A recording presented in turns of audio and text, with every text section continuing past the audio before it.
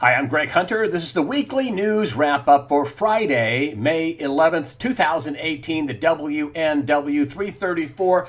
I was shocked to get my copy of the USA Today Thought Shaping today and find on it actually at least a neutrally positive story, a gesture of goodwill, talking about the Korean deal. Of course, I don't know if they give Trump all the credit he deserves. I mean, he's been nominated supposedly for a Nobel Peace Prize, but it's really quite unbelievable that the mainstream press forced to call something good. I mean, that's just really kind of unbelievable that they actually had to do it. Plus, they also had the part where the three Americans held in North Korea also released. Donald Trump and Vice President Pence and the wives all met them at the airport at 2:30, 2 o'clock in the morning. Just an unbelievable feat that, I mean, nothing's really happened in North Korea since the truce, which wasn't really the word in end. They just had a truce since Truman. That's quite stunning. And the mainstream press, at least some of it, at least USA Today, forced to call something good. Of course, everybody's in a tizzy about this. Trump withdraws the U.S. from the Iran deal. This is widely reported on Tuesday, the 8th of May. Boeing contracts in jeopardy. New sanctions put on Iran. Some of the thoughts I had here.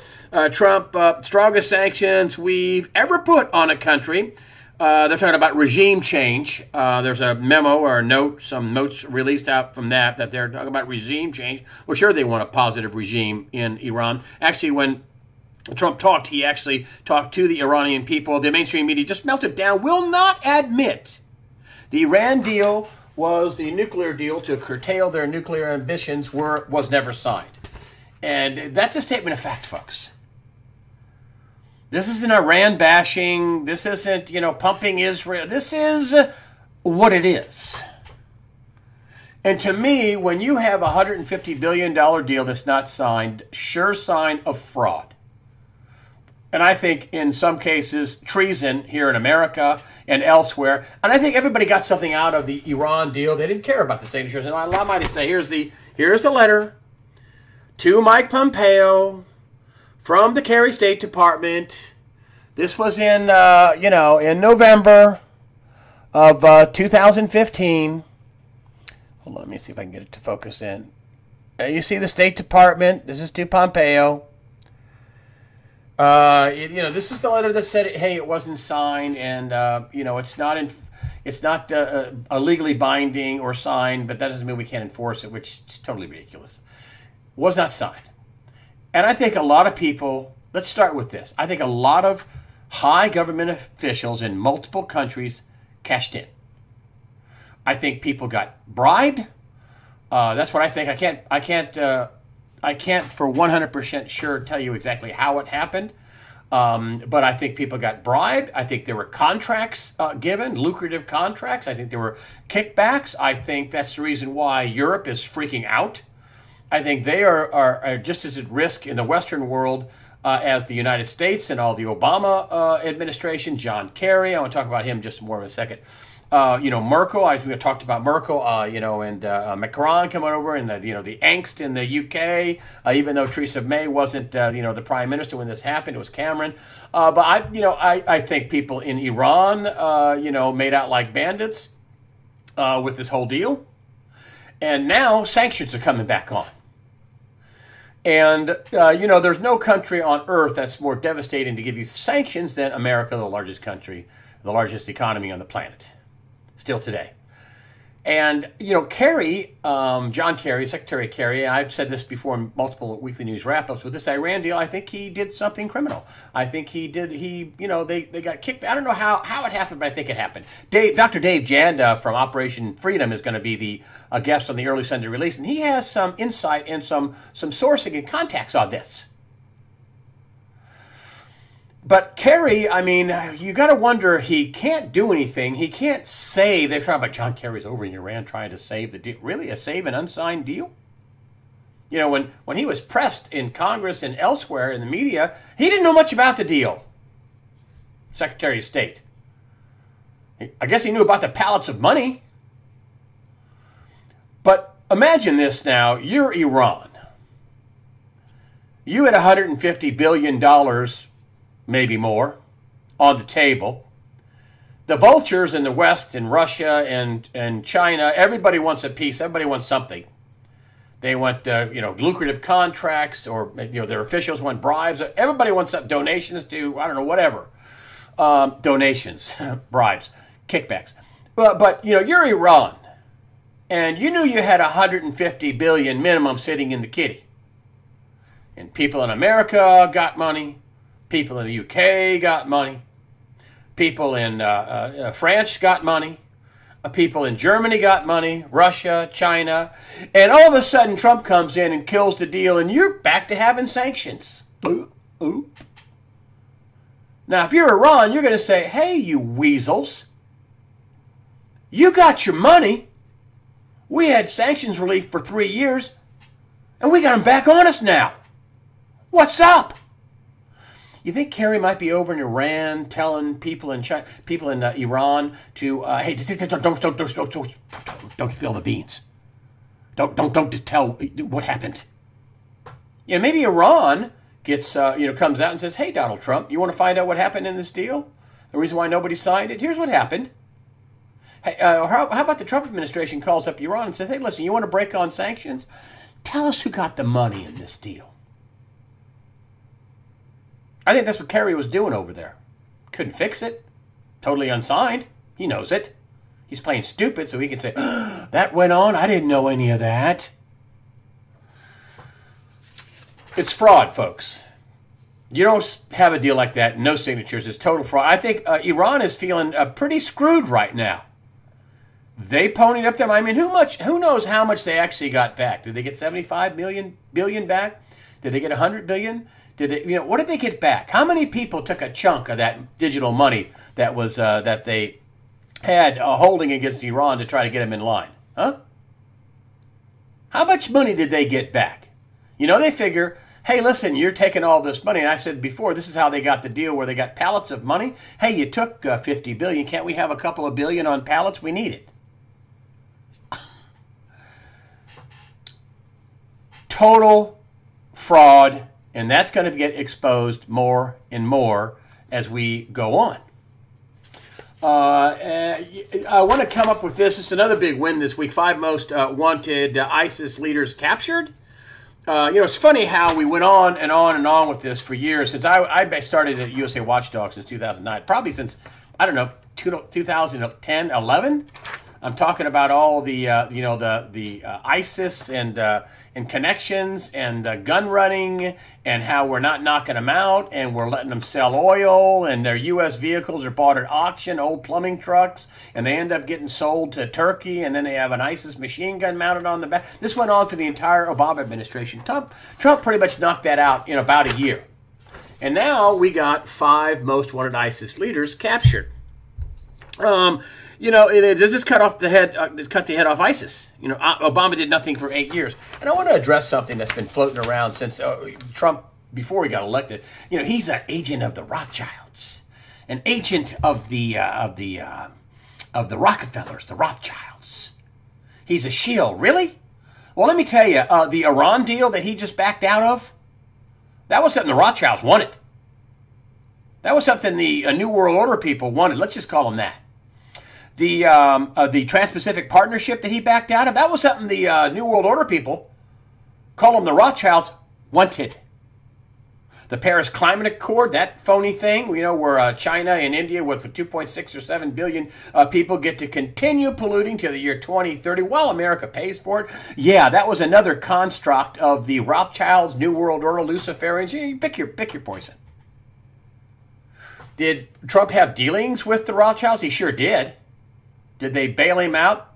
Well, they could let him go down and get nothing or bail him out and get some of their money back. I mean, in that world, Donald Trump's world, where you're talking about millionaires and billionaires, that's a small world. That ain't the world of, me, blue-collar Greg, who's got a general studies degree, whose dad was a machinist, and I'm proud of my father. That's not, our world is big. There's lots of us, middle, poor, deplorables out there. Donald Trump's world's a lot smaller than that. Did he run into people he didn't like but did business with anyway? Yeah, I'd say he did. But let me tell you, Donald Trump, have you heard about Hillary Clinton? There are limits on the Second Amendments, as I've said with this Chris Wallace interview, and limits on the first two. Hey, that's not what Donald Trump's about. He's up there standing in front of the NRA saying, go, hey. He wants regular people to have weapons, to have their rights. The Illuminati, the Rothschild, they don't want that. And I know about Genie Oil in the Golan Heights. Listen, when the Golan Heights was captured because it was a strategic location after the Arabs attacked them in 67 and 73, they were never going to give that back. So, yeah, Genie Oil, owned by the Rothschilds. Yeah, okay. The Golan Heights is never going back to the Arabs. It's strategic high ground, and Israel will never, mark my words, ever give it up in any kind of a treaty. They'll have to take it, and it's going to be tough. And that's what I wanted to get to next. So all this talk about Donald Trump, when he first started, he had no track record. Well, now he does. Now he does. And it's decidedly un-New World Order, un-Rothschild, un-Luciferian, un-globalist. He's making jokes about Gary Cohen, who does admit he's a globalist, and he got rid of Gary Cohen at Goldman Sachs. Does Trump have to work with some of these swamp creatures? Some, yes, I guess, yes. You got to give and take, and sometimes you have to give stuff you don't want to give up to get ahead. Listen, Donald Trump compared to what we could have had with Hillary Clinton, we'd be loading up FEMA camps. The economy would be imploding. We probably would be in World War III already. We'd be kowtowing to the Paris Climate Accord, the Trans-Pacific Partnership. We'd probably have bills in Congress to get rid of all the guns. Listen, what we were facing with Hillary Clinton was and the Rothschilds backed Soros. Rothschilds backed Hillary Clinton, Barack Obama, the Obama administration, John Kerry, all these crazy deals. They backed it. They backed it. I'm just happy. Is he perfect? No. Do I agree with everything he does? No. Does he do some embarrassing things? Yes. Heck of a lot better than Hillary Clinton and the Marxist, communist Democrats. Now we got one place, cooled down, the Korean Peninsula, which looks like it's going pretty good. And then we have the Middle East. Iran blitzed. And this is Israel hits Iran's Syrian bases with 70 missiles, killing at least 23 fighters. They supposedly had 50 some odd targets. Fighters, at least 23 fighters, and these are people the Iranians are training, but they have their own Quds forces and other people there, generals, and vowing if it rains in Israel, it pours in Iran. Now, they're making a direct threat against Iran, their homeland. Israeli fighter jets have bombed military bases, munitions, warehouses in Syria in revenge for Iranian attacks on the Golan Heights. There we are, the Golan Heights again. And, I want to point something out to you. Israel is attacking Iranian bases in Syria. Now, let that sink in. Where did they get that money to build? Reportedly, there are 10 Iranian Syrian bases. Where did they get that money? Oh, yeah, the Iran deal. Yeah, the nuclear deal. Right, yeah, there. Listen, if Israel was building bases in eastern Iraq, you'd have the UN involved, you'd have a global uproar, you'd have unbelievable. But Syria building bases so they can attack Israel, that's okay. That's not a problem. That's not a problem at all. And here are the bases. Here's more news stories. Just came out in February, and of course nobody really saw anything about it. Iran has 10 military bases in Syria, 2 near the Israeli border, training 20,000 fighters. This is a Breitbart story, training militias from Bashar al-Assad's regime for a future war with the Jewish state. A future war with this Jewish state. That's like a big stretch, isn't it? Having all those bases there. Well, what else would they have in there for? But well, what happens if somebody, maybe laid it out a few years ago? Somebody in Iran, somebody really high up in Iran, laid out the fact they wanted to destroy Israel and laid it out in something you could sink your teeth in. So, there wouldn't be any mistranslation like they've said for years. Oh, yeah, that's Farsi. You mistranslated it. That's really not what they said in Iran. Yeah, okay. So here we go, and might I just bring you back to this. Iran publishes a book on how to outwit U.S. and destroy Israel. This is a New York Post story back in September of 2015. The Ayatollah al-Khamenei has published a new book called Palestine, a 416-page screed against the Jewish state. A blurb on the back cover credits Khamenei as the flag bearer of jihad to liberate Jerusalem. Now, incidentally, the U.S. Embassy is going to move from Tel Aviv to Jerusalem next week. I'm sure that's not going to settle things down, but what the heck? Donald Trump is bold and beautiful. Khamenei makes his position clear from the very start. Israel has no right to exist as a state. This is the supreme leader in Iran, and last I checked, he's still there. And now they're building 10 military bases on and near the Israeli border to attack Israel, and they did attack Israel, and Israel is retaliating. Now, this could get out of control. Russia is a backer of Iran. China is a backer of Iran. China trades with Iran. China helped. This North Korean deal didn't happen without China doing something for it. Trump is threatening, trade sanctions, trade war against China. They have a lot of debt. As you've been hearing, China's debt grew by 40. They're in 20 years it grew from $1 trillion to $43 trillion. They have exploded their debt in tens of trillions of dollars in debt. And I don't know how they're going to pay that back. Yes, I know they have a gold yuan, or they have a gold. They want to be in the SDR and the strategic drawing rights currency and all that. But dollar's still king. Last I checked. And that doesn't mean the dollar couldn't get knocked off its throne. That doesn't mean the dollar couldn't inflate. There's a lot of doom and gloom out there for the dollar. I think as the third world or the emerging markets get into trouble, the dollar could catch a bid. That doesn't mean that everybody should feel all warm and fuzzy about with a $20 trillion deficit and $21 trillion missing, as Dr. Mark Skidmore, something like 40 trillion in debt units out there that we know of. And so, what countries like Russia and China are doing, along with very wealthy people, and that doesn't just include people overseas, but people in America and these are wealthy people. These are people that don't buy coins, they buy bars. And they're buying gold. So, here we have this next story here is a CIA nominee. I'm not going to say much about this. Says torture doesn't work. This is Gina Haspel. Brennan came up with this whole torture thing when in his reign, or just before his reign, and he approved it, John Brennan, the former CIA director. And, listen, this is the first female CIA nominee in history. Do you think the Democrats really are going to vote her down? Hey, come on.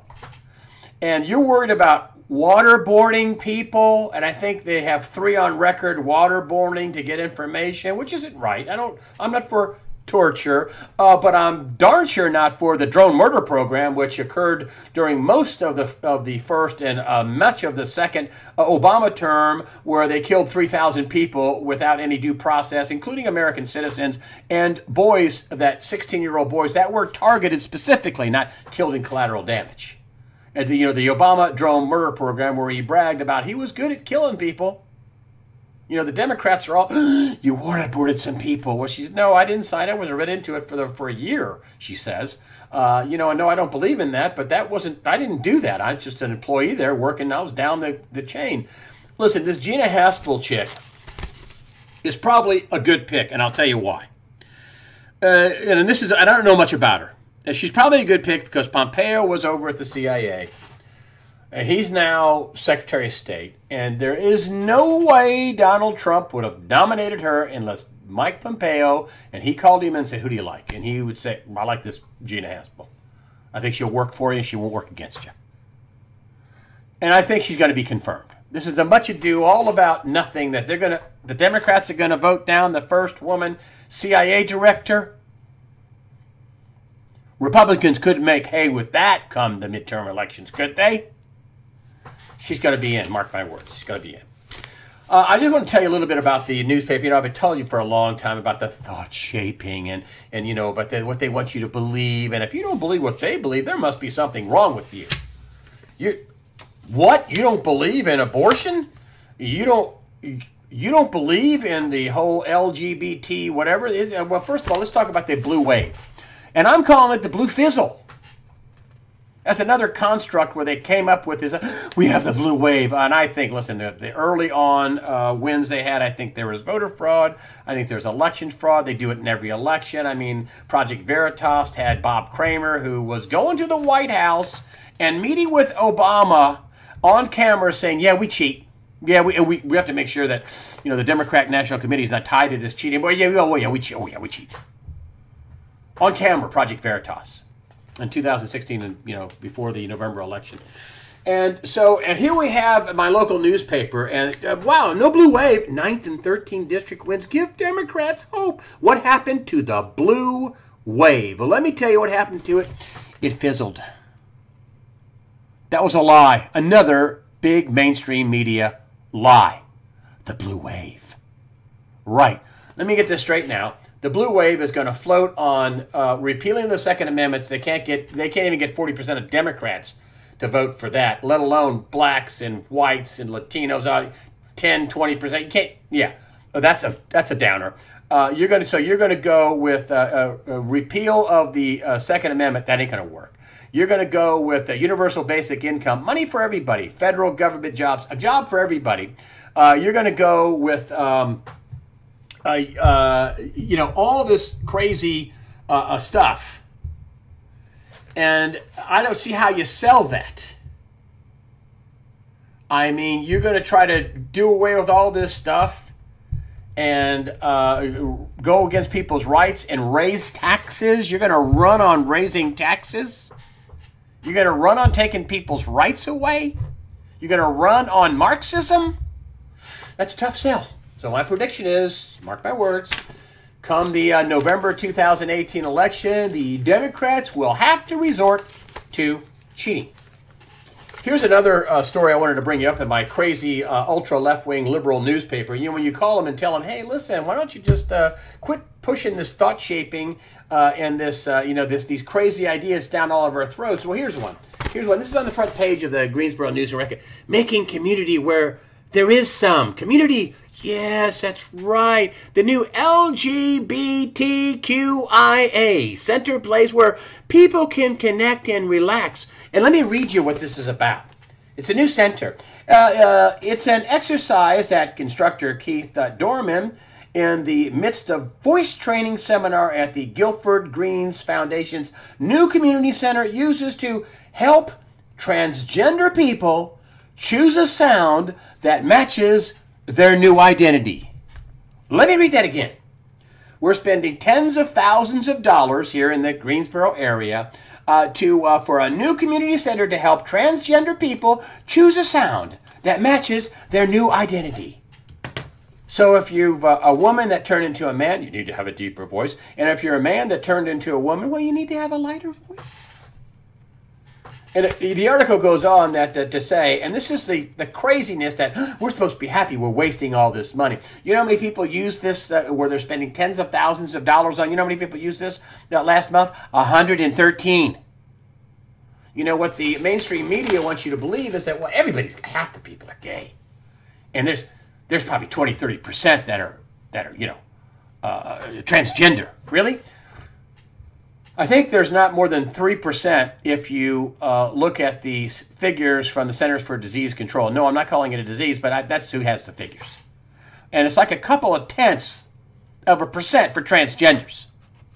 That's how much the size of the pop. So Greensboro is wasting money, and this is the liberal, I'm just using this as this is everywhere, folks. A cuckoo time of the liberal thought process. We're doing something for the LGBTQIZZBDH. You know, they're doing this because they want it to be bigger than what it really is. They know it's a very small amount of people. The LGBTQ Hey, this is worth it. I'll just give me a second here. Indulge me. And I'll tell you what the LGBT. Okay, it's the LGBTQI, the lesbian, gay, bisexual, transgender, queer, or questioning, intersex, and asexual or allied.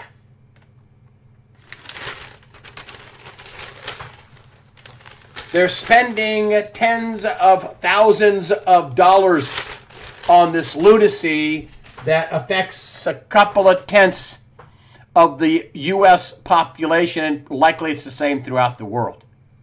Wasting tax dollars on cuckoo time. I haven't talked about the Stormy Daniels thing because I think it's not much of a story, and it's hard to discern what's the truth and what are lies about it. Did he pay a porn star $130,000?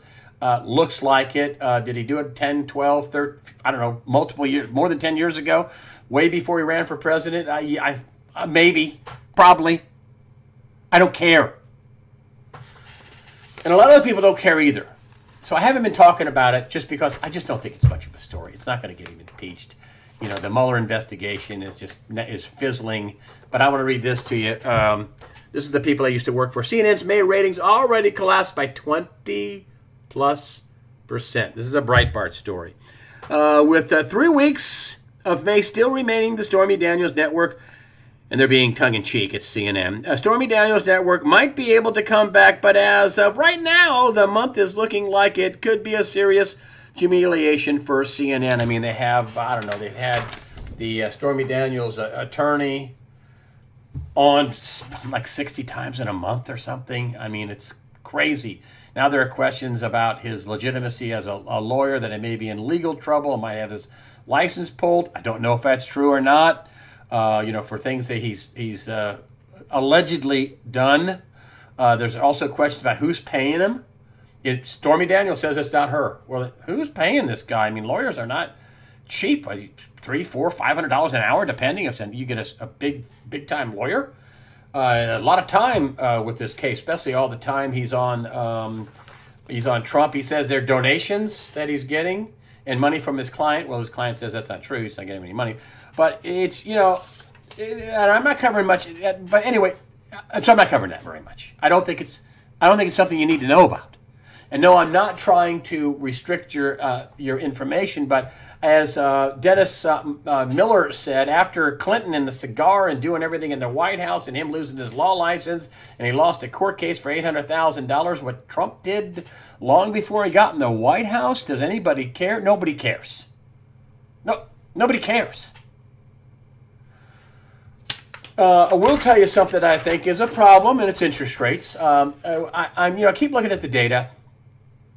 And we get all kinds of conflicting reports on the data. You know, I brought this up with Michael Pinto that, you know, on one side we have a tight labor market and unemployment is going down. And it actually is even with John Williams, but not as much as the government numbers go down. But one of the things I worry about is this 10-year Treasury, and it's at 2.94%, so it's really close to 3%. And every time it gets to 3% or a little over 3%, bam, it gets knocked down. And is a yield curve inversion coming? I've been talking to my friend Gregory Mannarino at TradersChoice.net, and he says, "Hey, listen, you know they're killing the bond market. I mean, this thing gets close to 3%, the 10-year Treasury, which is how 30-year mortgage rates are set. They don't. It's funny. They ought to set it off the 30-year bond, as most people would think, but they set 30-year mortgages here in America off the 10-year, mostly off the 10-year and LIBOR also, but off the 10-year." And every time it gets close to 3%, bam, it gets knocked down. The bonds get bought. So Mannarino's telling me, listen, they're just buying the bonds. They just won't let it go up. Is that the line in the sand? I don't know. I have another friend of mine who's in the kind of the banking business. He says, listen, man, there's no doubt about it, the labor market is tight. That said, he says, there's no liquidity. There's no cash for stuff for most small businesses. That's what he's talking about, not corporate America. And he says, but the labor market is tight. There's no doubt about it. But how tight is it? Here's something off John Williams' page. And, you know, this is what it looked like most of the Obama administration. It went up, up, up, up, up. It never went down. It went up and stayed up most, and then Trump came into office, and it did go down. It went from 23 to around 21.5% as of earlier this month. Now, if you look at the government numbers, this is the U6, so it's down below, I don't know, 10%, 7, 8%. And if you look at the what's normally the unemployment rate, the U3 is what they call it, it's down to around 4%. Now, listen, unemployment has gone down. Even with shadowstats.com, it's gone down, but it's still high. And so, you know, I think Donald Trump is doing everything he can to bring money back to America, to start drilling oil, to, you know, having a product to export. It looks like we're going to be an oil exporter, the world's biggest oil exporter, by about the year 2020. So, I mean, that's all things that Trump is doing. And I know there's a big push and pull. I mean, listen, if Trump wouldn't have gotten in, I think the economy would have tanked. That's where it was heading. It was going to tank. And I think that's what the World Order global people wanted to do. They wanted to kill the country. They wanted to kill the economy. Now, we still have all this debt. But if we do, and I think we will, sometime in Trump's presidency, in his first term or his second term, I'm not predicting a second term, but I think he'll get one. I think that we're going to have a crisis. I think Trump would like to put it off until after 2020, until after January 2021, you know, when he's inaugurated for the second term. I'm hoping that they can get through the midterm elections, but there's a lot of debt out there. And there's a lot of wild cards out there. This Israel and Iran thing is ugly. I mean, Israel's talking about attacking Iran, not just hitting their bases in Syria. So there's a lot of black swans out there, folks. So listen, stay vigilant. You know, make sure you guys are prepared. I mean, we might have some power outages. We might have a credit freeze. We might have a downturn in the markets. But there's nobody better probably out there. I mean, if you look at your choices, Hillary Clinton or Donald Trump, Trump hands down. If we get into an economic problem, Trump's going to be the guy to be in there. He's trying to keep it up. So we'll see. I don't want to keep crying wolf, wolf, wolf. But, man, listen, I mean, we got a lot of debt. That's a fact. But so does China. And, you know, for the longest time, people thought, well, China, you know, they like to take us down. They take themselves down. And they have a lot to lose. They got more debt as a country faster than we do. They have a lot of debt. So we're in a very precarious situation here. But, folks, as I always say, fear not. Prepare yourself mentally, physically, above all spiritually. Fear not. God the Father and His Son, Jesus Christ, are completely and totally in control. Listen, folks, I don't say that just for some kind of thing to say, some kind of catchy phrase or something like that. I say it because I mean it and I believe it. And so, you know, that's what the Luciferians want you to be. They want you to be fearful. They want you to be afraid. I want you to be informed. I want you to make good decisions. You know, if you look at Nomi Prinz, you know, who happened earlier, you know, this week, you know, she's talking about a Wall Street banker talking about getting out of debt and having gold and silver and some cash and own things. And this is a former Wall Street, high up Wall Street banker. And so you should listen to that. I mean, a lot of these people don't know, and I don't either. They don't know when this is going to happen. This got stalled off by Trump and the stuff he's doing to rev the economy up. And who knows, maybe the world will look at this like, wow, they really are going to be a world's net exporter. How bad can you crash if you're the world's #1 exporter of oil? And so anyway, I'm saying all that to say this. Don't fear. Don't be fearful. Don't keep your mouth shut because you're fearful. Don't do it. Don't freeze and do nothing because you're fearful. Try to do something and put yourself in a better position every day. All right. So then again, may I just say it again? Fear not. Protect yourself mentally, physically, above all, spiritually. Fear not. God the Father and His Son, Jesus Christ, are firmly in control.